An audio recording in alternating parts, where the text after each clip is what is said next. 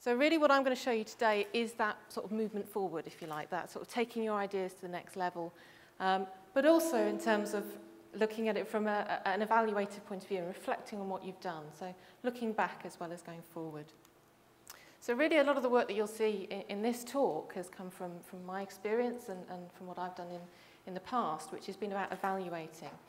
And coming from the field of design, I think that area is really about not just creating new things, but also looking back at what you've done to learn and develop and move forward from that. So it's about learning from your ideas, going forward, but also reflection as well, and understanding the details behind what you've done.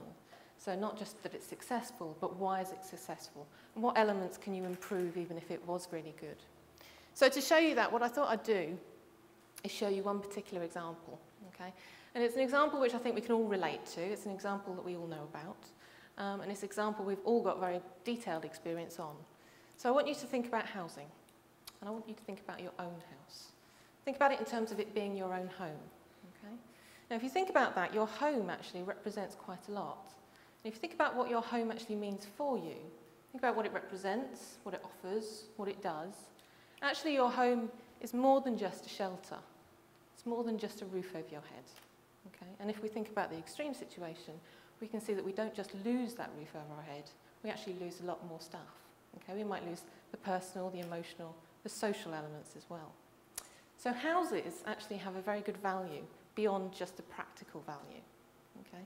And in that sense, what we start to think about is that a house is actually a place that we grow and develop in ourselves, or our families grow and develop.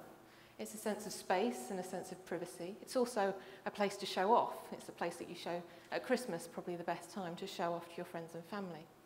But also houses are the biggest investment that we'll ever make, generally. Okay? So houses in all manner of areas are actually very important to us. Now houses, though, in that field are actually changing, and particularly in the UK context, the house is becoming a different field to just those emotional, social and practical things. Houses are seen as one of the biggest polluters, or extreme area of pollution within the UK culture particularly, where we're contributing almost a third of our carbon emissions just by what we burn and what we use in our homes. So houses are changing, and we're starting to see areas like this one where the house design is developing beyond just creating that shelter and that roof over our heads.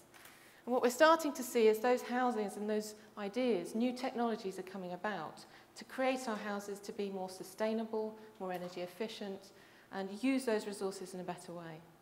And they're coming into areas that we can all buy into now, so they're not just the extreme exemplar research projects that we can see here at University of Nottingham, but actually things that we can all do and we can all buy into. So mainstream developers are actually creating these things, but we can also do that with our own homes by adding on technologies, adding on new products, putting the new PVs on the roof, or having wind turbines as well. So there's lots of new innovations and new technologies that are happening within the housing field that we can all adopt. But what we have to think about is, whilst we're changing the design of our homes, even by just adding a new technology into it, we're actually starting to have a different relationship with that house.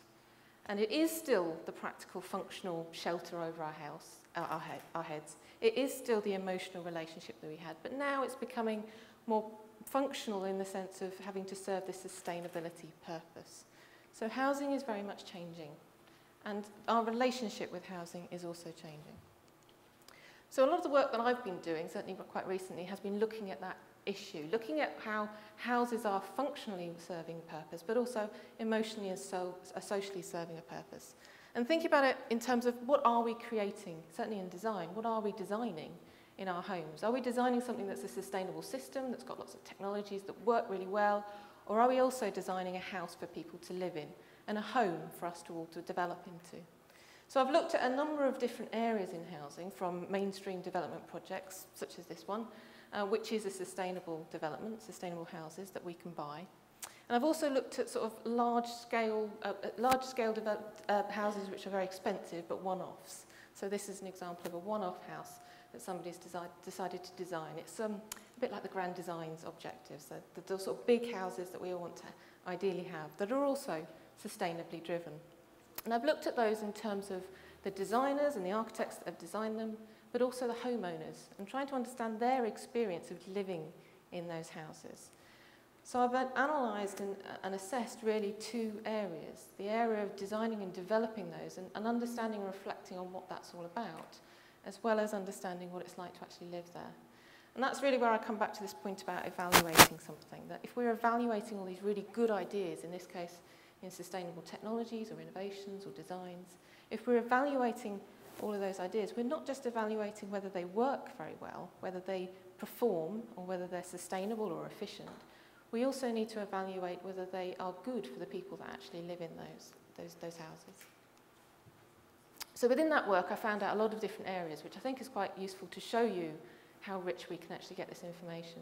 So when I analysed the area of design and looked at architects and designers and developers and planners and all sorts of people who were involved in creating these wonderful houses, I analysed what were they doing, what were their decisions, what was driving that focus.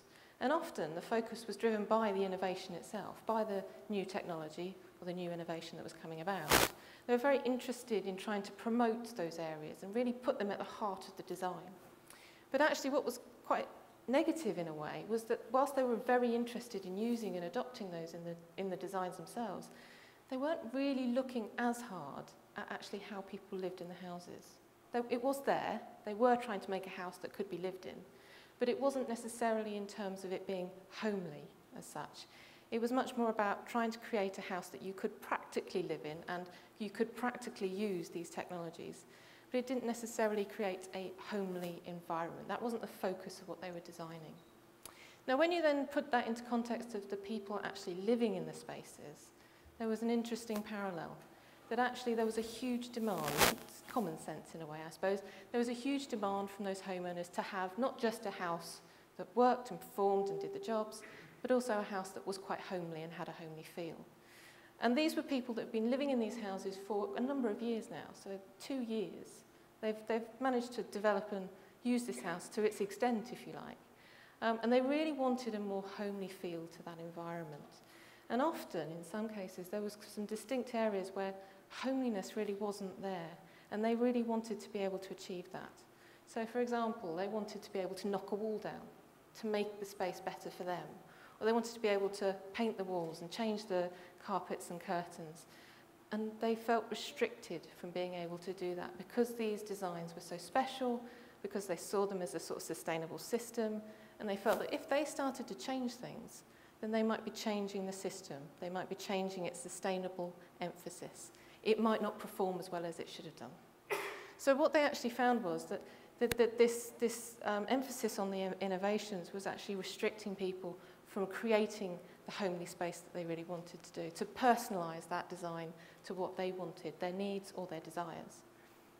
However, alongside that, not to be too negative, not to make this too much of a bad thing, there were some really interesting homely aspects that came out as well. In actual fact, linked to the technologies and innovations that were in there at the heart of it. There were some hidden values, if you like, to those technologies, where in some cases they actually offered homeliness in their own right. So whilst the PVs and the mechanical heat ventilation and the insulation, all those sort of sustainable technologies were there, they were there to serve a purpose, but they actually created a homely feel for some people as well. Now, in that case, a good example would be a sustainable technology which actually was more convenient for you to do what you wanted to do. So the example of the mechanical heat ventilation system is where you can get fresh air coming into your house. If you've got such tight insulation, you might feel slightly constricted. So it allows fresh air and good quality air to come into the environment. Now that provided a level of convenience and a level of comfort for lots of people. And that convenience and that comfort enhanced their living experience. And it was noticeable to these homeowners. They actually really loved that feature within the house. And in fact, a lot of people would say that they couldn't live without it. It was something, if they had to go to a conventional house, they felt that would really be a feature that they would miss. So that particular technology was often highlighted in these designs as something that was creating a really homely feel, something really warm and exciting. And alongside that were other examples where actually there was a better convenience, a better level of comfort that was making these houses sometimes more homely. Now that wasn't necessarily something that was directed in the design process. That was just something that they'd experienced and they'd enjoyed from living in these spaces. But having that evaluation of both those areas actually meant that we could really understand that sort of hidden value, if you like, to the technology. And we can then enhance and develop that as we go along, as we create those technologies into a new realm.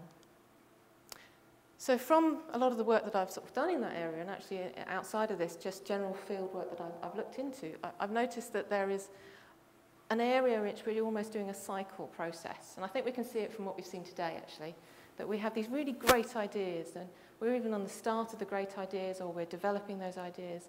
We're at the initial stages where you can sort of see on the left here, the sort of exploration stages of looking into something, where it's really exciting and new and innovative, and we can do all sorts of things. We can come up with these great concepts, but we have to go forward from there. We can't stop. I think we've seen that certainly in the early part of today. Once we get that really good idea, we kind of come round the cycle and we come to what we need to do. We need to deliver on that. We've got an idea and we need to actually put it into practice. We need to get the details together and develop those details and actually get it either to work or to function or to do what it's supposed to do. So we're developing that innovation and that idea. Now from that, we finally get something. In this case, we got all these great technologies and new innovations, a whole new house system. So we've got this product, if you like, that's out there. Somebody adopts it, somebody uses it. In this case, homeowners live in it.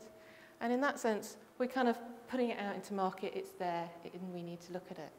Now, my argument is really this sort of yellow stage that you see at the top, which is where we need to reflect on that thing that's gone out there. We need to learn from it and understand all those details that I've just shown you in that one example. We need to understand how it's being used from all sorts of different perspectives. And different perspectives will have different reasonings for why things happened. So we need to get to the nitty-gritty, if you like, of the details to really know what's going on. In that reflective area, in those sort of evaluations on reflections on what's happened, we don't just get those details. We might then get more ideas. We might spur on some new things or new ways of thinking. And in that, we start the cycle again. We might do some more explorations, come up with new innovations, or even just develop what we've already looked at. So really what we've seen, I think hopefully today particularly, we've seen is this sort of cycle of not just innovative, great new things, but just going through and actually developing, then evaluating, and then starting it all again.